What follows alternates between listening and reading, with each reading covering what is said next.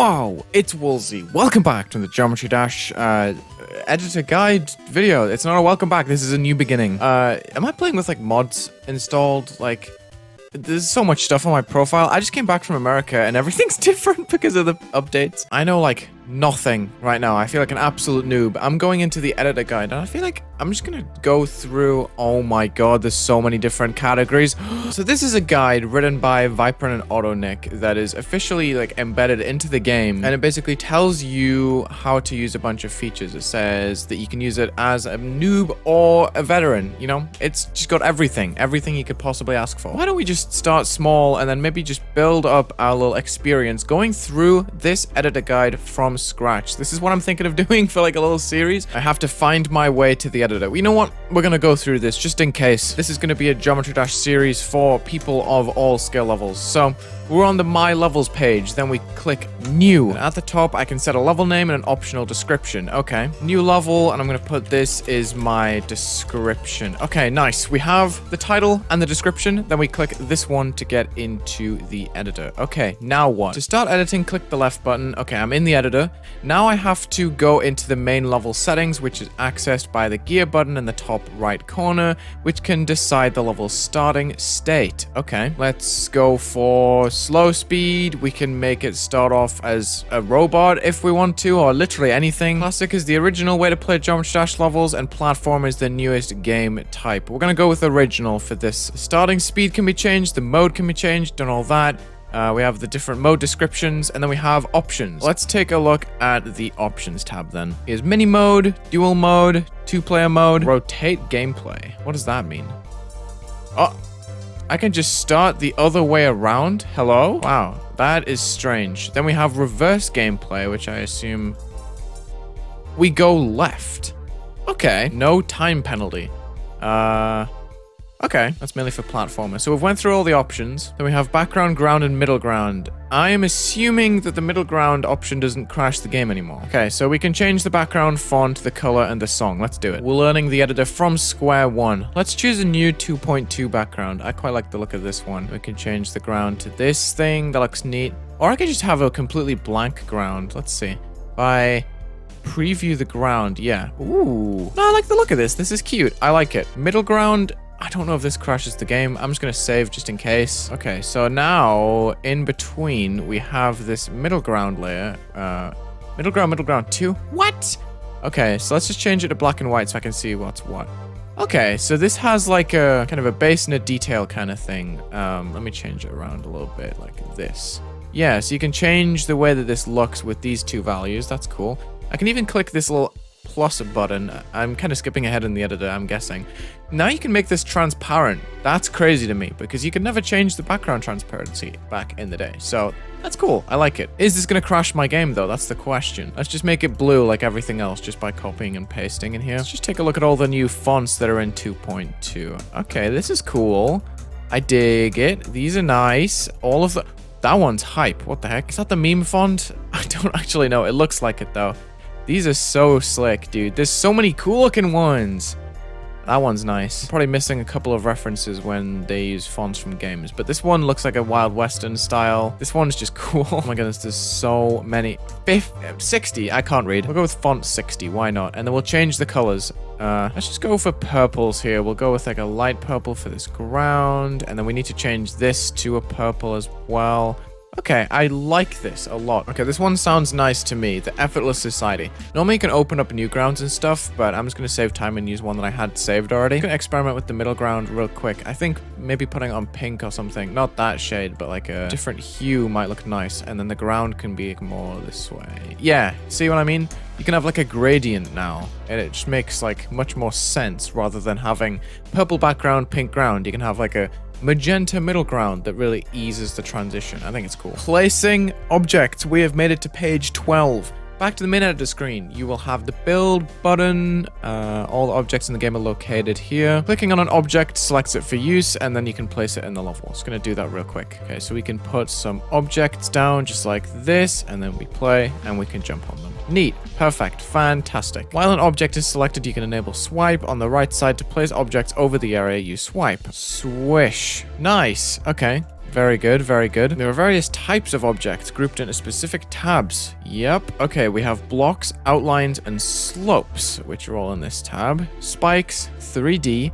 gameplay objects, animated objects, pixel art, items, symbols, decorations, pulsing objects, rotating objects, triggers, custom objects. So yeah, we have the outlines here. These are all the slope objects. Very nice. They seem to only have the old slopes from like 2.0 and under, but that's okay. These slopes are in this tab for some reason. And then we have a bunch of stuff with slopes in this box. It's fine. It doesn't matter. I like that everything's collected, so you don't have to go to like page 706 to get these blocks and then think, oh, where are the slopes for them? I have to go in here. Page 4 billion. Like, it's fine. I like how it's collected. Spikes and stuff, I found out...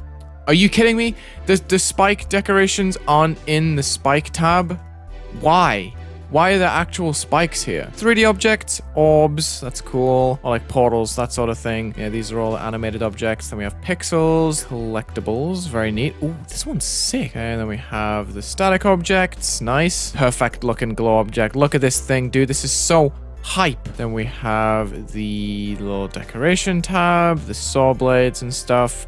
A lot of these seem very unchanged. All of these triggers that I've got to learn. Editing objects. After placing objects, you may want to edit them in some way. You want to move these 3 spikes to the right. You click the edit button, which is here, and then you click the button to the right, which is here. Okay. You can select more than one object at a time by enabling swipe in the bottom right, making it blue. Okay. That's something that's not very intuitive about the editor, by the way. Let me show you. So I have these objects in the editor, right? And swipe is green. I can only select one at a time. But if I have swipe on blue, I can select multiple at once. It kind of makes sense, but it's also like, it's not something that you'll pick up very quickly until you're like more experienced with the editor probably. And I can move them. These move them 5 blocks at a time. Very nice. These move them like a tiny little pixel at a time. That's cool. Oh, wait. You get the bigger arrows too. So you get these things, which is a 15th of a block, if I remember correctly. This is a 60th of a block. And then we have half blocks, which move them half of a block. That's cool. These buttons aren't very intuitive either. Just saying. We have the swap, which basically just flips them around. I don't know why I made the top section completely symmetrical. When you flip them like this, you'll notice that it kind of just mirrors itself. Same on the vertical. You can rotate these all at once. And then we have 45-degree and free rotation, which is turned off for static objects. Let me just delete those real quick. I'll put down some other objects. You can then 45-degree rotate this set, and then you can rotate them freely. Then there's the snap option. Say I have this slope, right? And I want to put these 2 blocks on this edge, right? I would bring them over and I would press snap like this, and it brings it to the exact same angle. And then I would just move it into place using the keybinds on my keyboard instead of pressing the actual buttons because it's easier. Then we have scale, scale, and warp. So scale is going to increase the scale like this, just on a complete full size. Whereas with scale X and Y, you can make it like taller, you can make it skinnier. And the warp tool just gives you complete creativity with that. And you can do a bunch of really weird stuff and make the slopes like super, super high. Like this. It's crazy, but we're not up to that yet. I think I've probably just covered this whole section. Another way to do this is to select free move and snap. I would have skipped over this, thank goodness. So in the bottom right of the screen, you can see free move and snap. So for this object, if I have free move enabled, I can just... Why is it copy pasting itself? Hello? What? That's never been a thing. Why did it do that? What? Okay, let's just pretend it never did that and let's just continue. Like, it just didn't do that at all. So I can just move this object wherever I want and it doesn't really go to the grid. But if I enable snap, kaboom, it goes to the grid no matter where I drop it. Nice. You can also do rotations based on this button here, but again, that object has to be non-collision just because it would mess up some hitboxes and stuff. You can click deselect to be satisfied. That's cool. You can also deselect by placing new objects. That makes sense. I want to see more about warp. So you see there's a lock button here and there's a couple of other buttons that I didn't get into. As for the circular buttons, the middle one is used an anchor point for rotation, while the outer one performs the actual rotation. Huh? The anchor point affects how much you can skew. So skewing objects is a thing. So let's test that. Okay, so we have a spike here. We should probably put a bunch of them just like the tutorial. So we have them selected. We go warp and then we put the anchor point Oh, and then everything is kind of skewed based on this. That's cool. Probably also, yeah, you can skew them vertically as there's a limit, but it's cool. And then what is this? This is a rotation button. What? Okay, that is weird. And then I assume I can just move this circle point in the middle and it rotates around there instead.